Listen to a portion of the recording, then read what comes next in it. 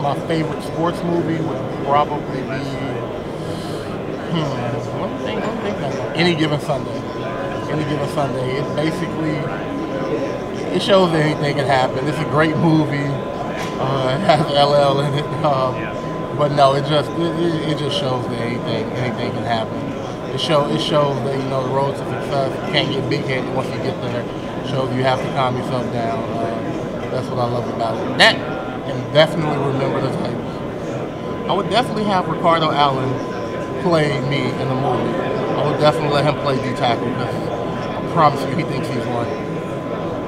The toughest Big Ten stadium to play in to me would probably be it's probably Happy Valley at Penn State. It was definitely a loud atmosphere when I went there. Pretty tough, really tough actually. My favorite thing to do off the field is to watch Power Rangers on Netflix. If I could have dinner with one person, that is a good question. It would definitely be Oprah.